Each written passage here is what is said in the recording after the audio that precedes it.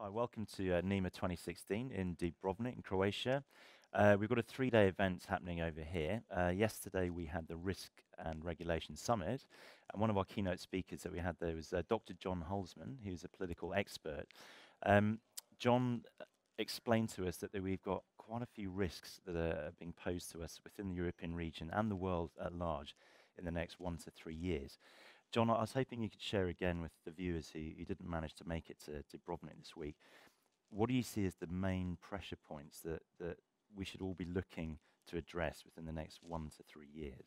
I think the main problem, Andrew, is that despite the fact there are a multiplicity of risks, it isn't the fires that worry me, it's their own firemen.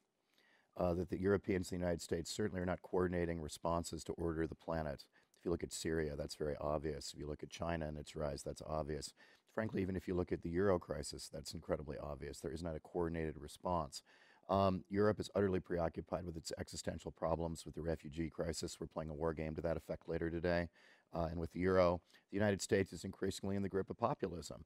And because of that, these fires are burning uncontrolled. Now they're very low, but they are burning uncontrolled. And if you see that from Ukraine to China to ISIS to the world economic crisis, that's what really worries me. You had alluded to the fact that ISIS, you felt, was perhaps not the biggest threat now that it was a year ago. Where do you see this playing out over the coming few months or years, indeed? Well, I mean, the Pentagon numbers are pretty clear that ISIS has lost 40% of its territory in Iraq. It's lost about 16% in Syria. It's lost a lot of its money. We've been bombing the storages where they actually keep money and blowing it up, literally. Because it loses territory, it can't sell oil. And so it's in really bad shape. The problem is that ISIS was destroyed once before. It used to be al-Qaeda in Iraq. General Petraeus comes in, great Lawrence of Arabia plan. It works. It's gotten rid of. We kill Zarqawi, its leader.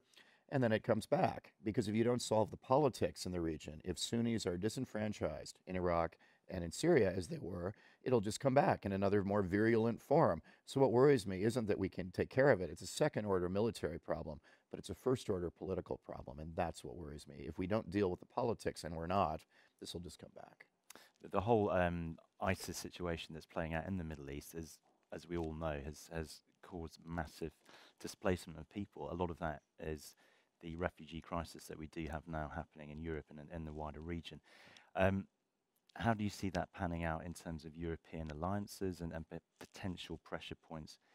We already know about some, but where do we see this going? I think that's a great question. Again, if we're worried about the internal workings of the United States and Europe, the refugee crisis is existential. If you can't control your money and your borders, you're not a great power. I mean, and right now there's a real doubt that the Europeans can control either.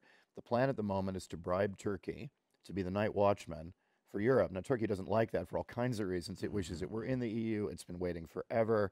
Erdogan is much more authoritarian than he used to be. The Europeans don't like that, but they have to work with him. 3 billion euro a year at the moment for the next 2 years, and then we'll see is sort of the plan. It's worked in the short run, but there are two problems with that. One, will Turkey continue to go along with this? Very much a risk. I'm not sure. I'm not certain why. If they're not paid, as he says, I'll put them on buses. You know, they can turn the pressure point on and off literally. And the second problem is refugees will merely come another way. I mean, if they can't get through Greece and Turkey, they're going to come as they did through Lampedusa and up the Mediterranean through Africa. And so until you sort out these problems, they will find a way to get there. At the moment, Mrs. Merkel has some breathing space, and her numbers have improved as a result of there being fewer refugees. But that's a temporary fix. Nobody thinks this crisis has been solved. So these are the big pressure points. Are there any bright lights in terms of alliances globally that we should be celebrating? There are. And as you say, I think we get to doom and gloom in the multipolar world. There are all kinds of interesting things going on. India is a huge positive. This is a country that's now growing at 6 to 7% instead of 4%, that desperately wants to do more with the West, that desperately wants more integration with both Europe and the United States. It's a huge upside, and that 7% can become 9% very easily if they have a common market. India isn't a common market. And if they just do that and do nothing else, it'll move to 9% without them doing anything. So India is a huge positive thing. The frontier markets in Africa broadly are an incredibly positive story nobody talks about. Look at Rwanda, absolute hell on earth, Dante's Inferno. 20 years ago, now growing 7, 8, 9%, stable government, actually trying to solve some of the problems of the region. I mean, this is a step forward. And so there are all kinds of positive things to be said about the world, from frontier markets to disaggregating emerging markets.